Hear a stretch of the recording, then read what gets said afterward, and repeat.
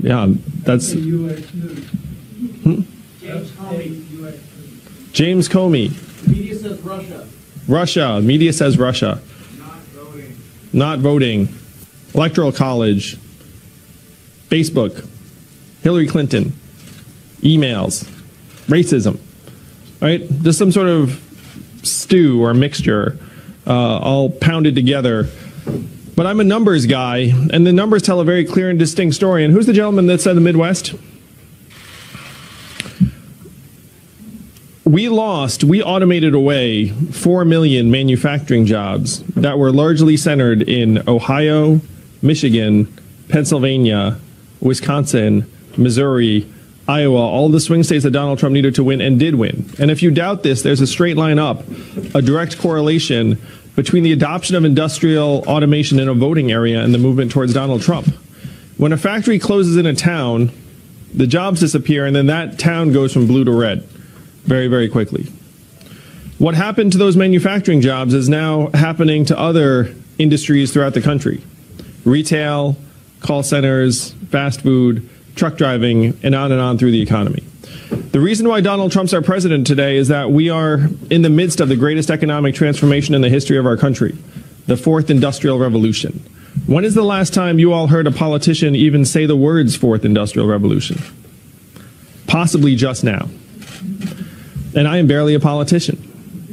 Now, the reason I know this is I spent 7 years running an organization I started called Venture for America that helped create thousands of jobs in the Midwest and the South. I'm going to do something a little fun. How many of you grew up here in the D.C. area? But the Northeast, like me? Midwest? West Coast? South? So I grew up in the Northeast, and before I started Venture for America, I had not spent a lot of time in Missouri or Alabama or Louisiana or Ohio or the places that Venture for America operated. And I was blown away by the vast gulf between different parts of the country, where if you flew a few time zones between St. Louis and San Francisco or Michigan and Manhattan, you felt like you were traversing decades and dimensions and ways of life, and not just a few time zones.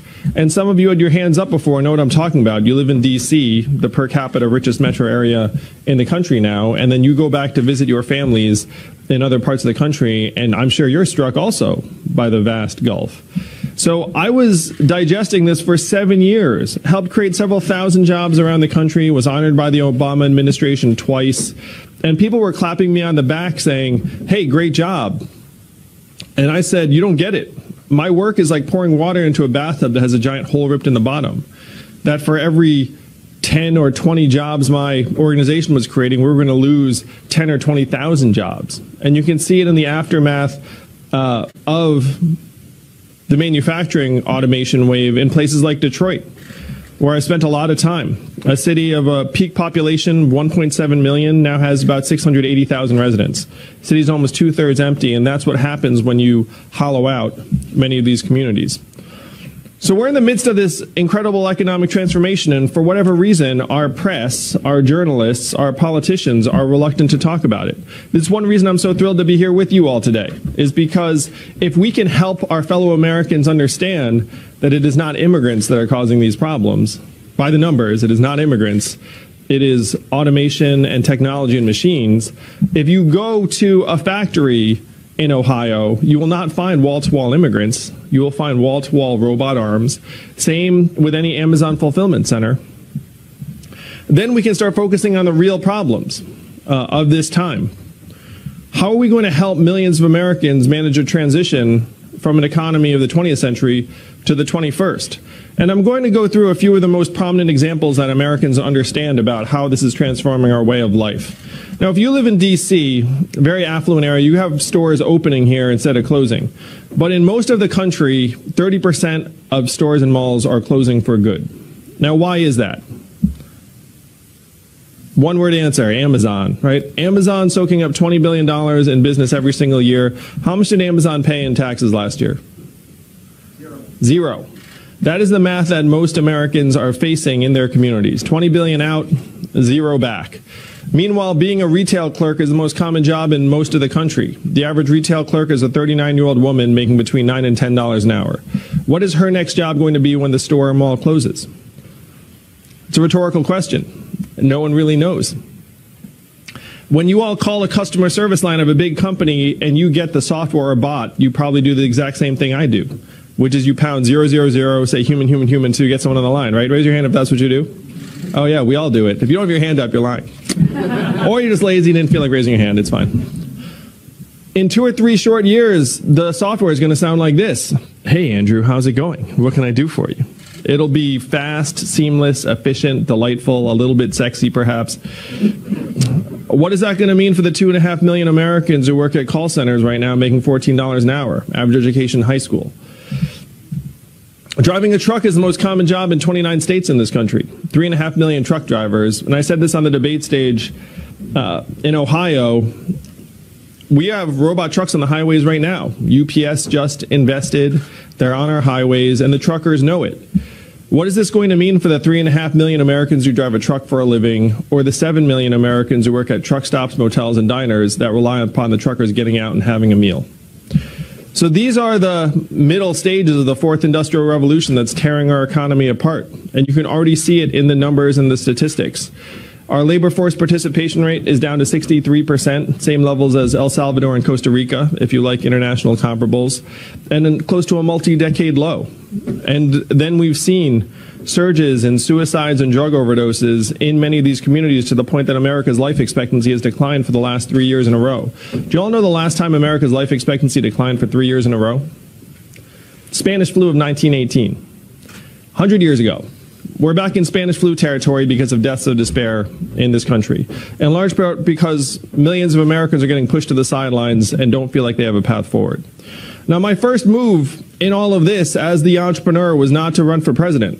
I came here to D.C., to this town, and I met with various leaders and I asked, what are we going to do about the fourth industrial revolution, got Donald Trump elected, and the fact is Americans are scapegoating immigrants, things immigrants have next to nothing to do with. And what do you think the folks here in D.C. said to me when I asked what are we going to do about the fourth industrial revolution? You know this town. What kind of response do you think I got? Duh. No, that's not a DC response. Come on, you can do better than that. DC response is, number 1, we cannot talk about that. Number 2, we should study that further. And number 3, most common response was, we must educate and retrain all Americans for the jobs of the future. Sounds very responsible. And I said, look, I took a look at the studies. You all want to guess how effective the government-funded retraining programs were for the manufacturing workers who lost their jobs in the Midwest? Ineffective. Throw a number out, sir.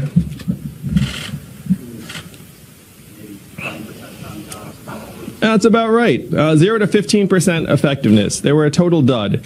Now, of the manufacturing workers that lost their jobs, almost half left the workforce for good, forever.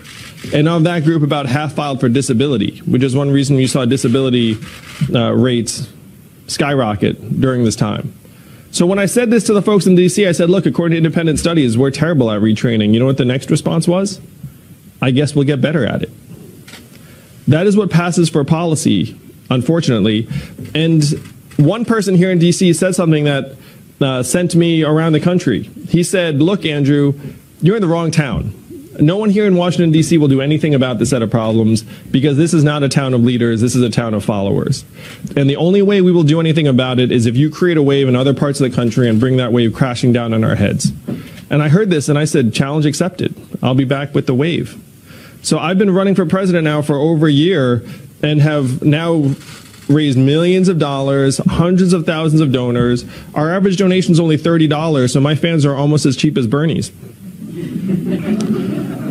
But there are a lot of them in the Yang Gang, and they know that we have to actually start solving the problems in Ohio, Michigan, Pennsylvania, Wisconsin, Missouri, Iowa to have a chance of moving the country forward and defeating Donald Trump in 2020. It's very hard to solve a problem if you don't actually know what that problem is. And instead of the potpourri from cable news, we have a very, very clear set of issues that's arising from the fourth industrial revolution, and it's now accelerating. It's now picking up steam.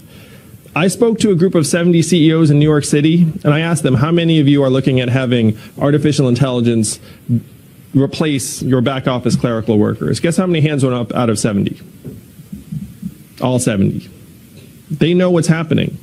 When you talk to business people, they understand that these are the incentives that they have, that we have, and that unfortunately we have to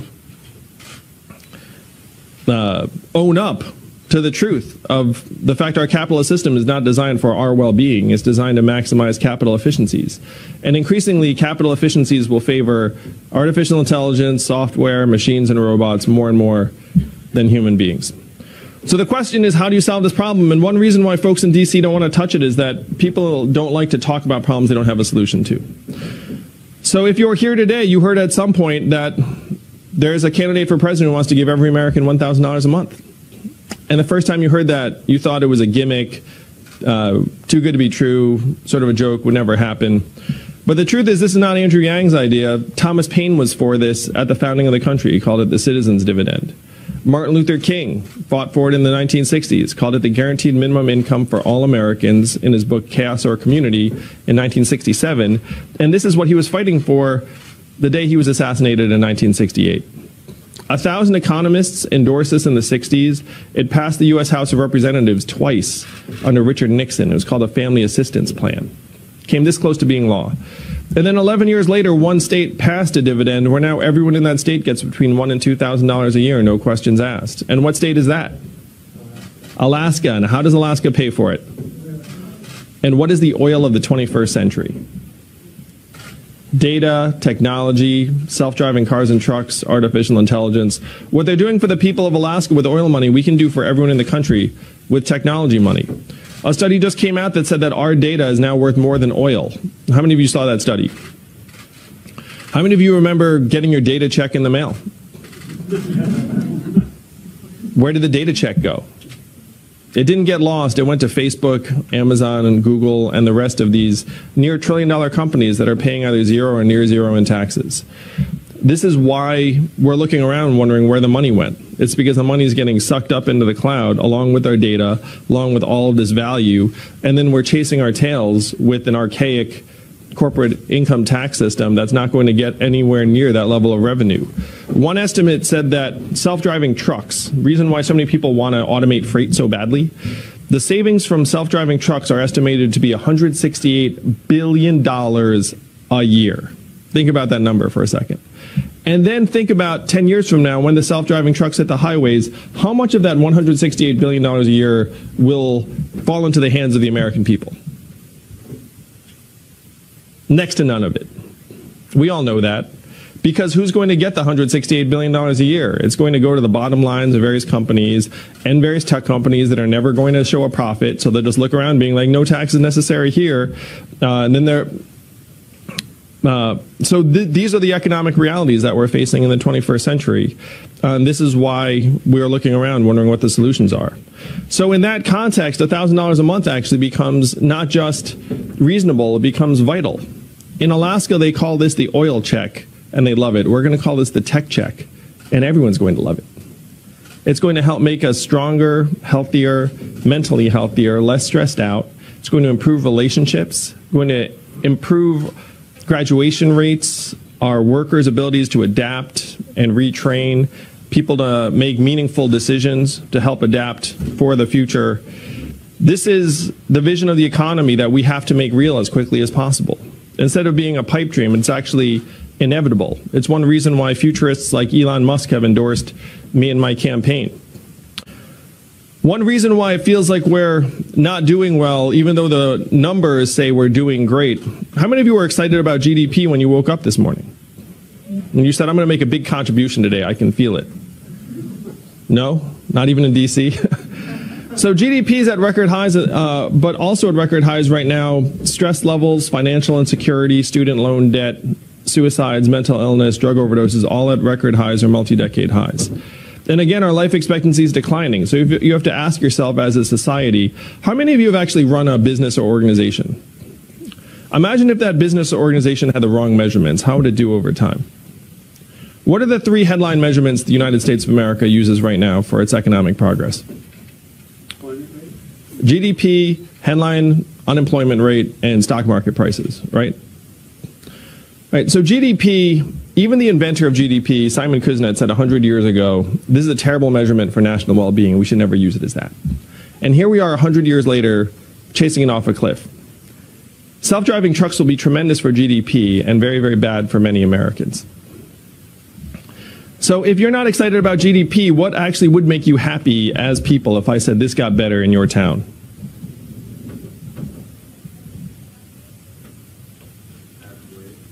Average wage, average income and affordability, that would make you happy. How many of y'all are parents like me? Well, some of you should get cracking. How about childhood success rates? How about mental health and freedom from substance abuse? Clean air and clean water. Health and life expectancy. Again, if it's heading the opposite direction of GDP, which is right? People's health or GDP. So we need to modernize our measures of economic progress. And as your president, it will be my joy to go down the street to the Bureau of Economic Analysis and say, hey, GDP, 100 years old, kind of out of date. We need to modernize it for a new era and include health and life expectancy, mental health, environmental quality. And I'll present this to our people every year at the State of the Union. I will be the first president to use a PowerPoint deck at the State of the Union. Be like superimposed next to my head. We'll use some technology for it. The bottom 80% of Americans own about 8% of stock market wealth. Bottom 50% own about 0. So if you're cheerleading stock market prices, you're essentially tracking the fortunes of the top 20% of Americans. And the headline unemployment rate, it masks all of this weakness. It masks the fact that 90 million Americans have left the workforce. It masks the fact that 40 to 44% of recent college graduates are underemployed in a job that doesn't require a degree. It masks the fact that 94% of new jobs created in the United States are temp, gig, or contract jobs that don't have a meaningful path forward or healthcare benefits in many cases. The headline unemployment rate is essentially government malpractice at this point. So if you have these 3 key measurements, you have to modernize them as quickly as possible so that we're not caught in the trap we're in right now, which is that we're beating everyone over the head saying things are great, and then they're looking around their communities saying like, things don't seem so great. My kids don't have a future that's any better than mine. In many cases, it's worse. If I do send them to college, they're getting loaded up with record levels of debt. And yet, you just keep cheerleading these economic indicators that have very little relationship to what's happening in my community. So these are the big changes we need to make as a country as quickly as possible. First, we need to have a dividend of $1,000 a month that will help move our country forward very, very quickly. And second, we need to update our measurements for the 21st century, so that we can actually see how we're doing, see what the real problems are, and then put our energies to work solving those problems. So hopefully after you spend a little bit of time with me and the platform, you understand how we have gone from total anonymity to 4th in national polls, how right now we're rising very, very quickly, where I am one of only 2 candidates in the field that 10% or more of Donald Trump voters say they would support in the general election. Think about that for a sec. What is the #1 criteria that Democratic primary voters have for the nominee? Beating Donald Trump. That's right. And as one of only 2 candidates that's already drawing 10% or more of Donald Trump voters, I am as sure a bet as there is in the field. Democrats around the country are waking up to the fact that if I'm the nominee, we win the whole thing in 2020. And as more Americans discover that, you're just going to see the poll numbers go up and up and up. So hopefully this gives you some indication as to how the anonymous entrepreneur has come out of nowhere to make not just every debate stage, but also we're going to make history in 2020. Anyone betting against this campaign is going to look very much in the wrong come February when the voting starts. Because even the polls that show us rising don't indicate the core strength of this campaign. Many, many people who are coming out for Andrew Yang don't have landlines, don't respond to pollsters, aren't registered Democrats. I can't tell you how many thousands of people around the country have contacted us saying they're switching their campaign, their party registration so they can vote for us. You underestimate this campaign to your own detriment, because at every stage we have overperformed, and that's just going to accelerate in the days to come. Donald Trump's our president in part because he got some of the problems right. If you remember in 2016, what did he say? He said, we're going to make America great again. And then what was Hillary Clinton's response? America's already great. You remember that? And that did not work out. He got some of the problems right, but his solutions are the opposite of what we need. His solutions were, we're going to build a wall, we're going to turn the clock back, we're going to bring the old jobs back. We have to do the opposite of all of these things. We have to turn the clock forward. We have to accelerate our economy and society as quickly as possible. We have to evolve in the way we think about ourselves and work and value. And I'm the ideal candidate for that job because the opposite of Donald Trump is an Asian man who likes math. Thank you very much, everyone. Let's make America think harder and make history together in 2020. Thank you all.